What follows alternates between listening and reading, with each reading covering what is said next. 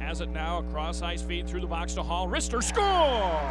Taylor Hall just uncorks one and puts it right by Jake Allen, and the Barons get a power play goal and lead it 1-0. Well, Justin Schultz, Jordan Everly, and Taylor Hall work their magic at the top of the, right by the blue line there, passing it through the Peoria Rivermen diamond, and then Taylor Hall with just the wrister at the top of the circle beats Jake Allen to the glove side. So a good goal there.